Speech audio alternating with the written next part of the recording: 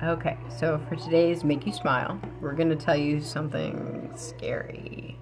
Because I want to stay with the Halloween theme for my dailies if I can for this month. But I was thinking of something really freaky that happened to me once.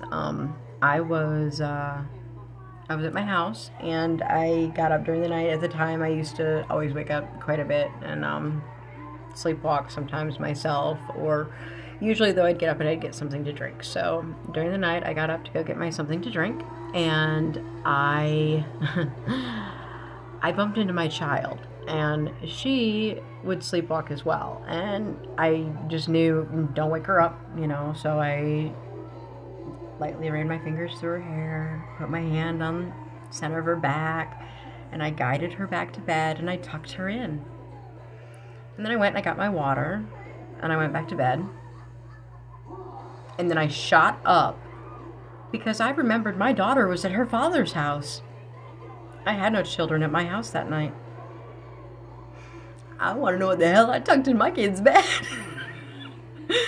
It was something that really, it freaked me out to no end. It was something that it scared me to death. And a couple days later, I saw a little girl walk. We had glass shower doors, and I saw her walk by the door, and I recognized her by the hair and the dress, because I realized it, but at the time it never clicked that my kid didn't have a dress like that. She had long curly hair at the time, so that part was her.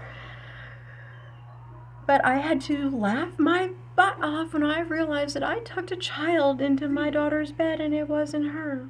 When I finally got up and went back and looked, yeah, I had no kid in there. There was no one there. I asked later on one of the neighbors when I was talking to her, and she informed me that there actually was a little girl who had died of a childhood illness a few years back in the neighborhood, and she used to play at the house I was at a lot. Cool. That could be a little freaky. I definitely wish luck to whoever is at the house now.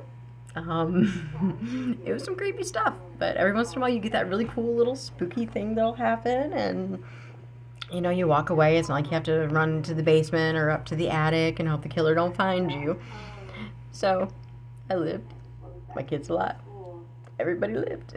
Well, except for the ghost, I guess. But either which way, it was kind of a funny, crazy story, but I definitely enjoyed it, and it made me giggle. And it made me knock stuff over.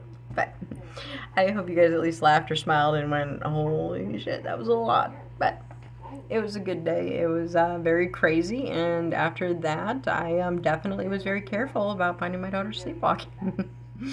I was a little more prone to want to wake her up, that was for sure. Well, I hope everybody had a great day. I hope everybody found something to smile, laugh, get a chuckle out of something. And I will be back tomorrow. I hope that you guys are enjoying my videos. Don't forget to like, follow, subscribe, all that good stuff. I'm going to start upping my shorts too come tomorrow. I thought of a really great one today that I didn't really have anything to do with the Halloween-y thing, so I didn't want to throw that in there. But it's a good one, so woo! Alright, that was crazy. But tomorrow I will go ahead and I will start putting those in too. So just make sure you guys start to follow me more. It'd be really cool.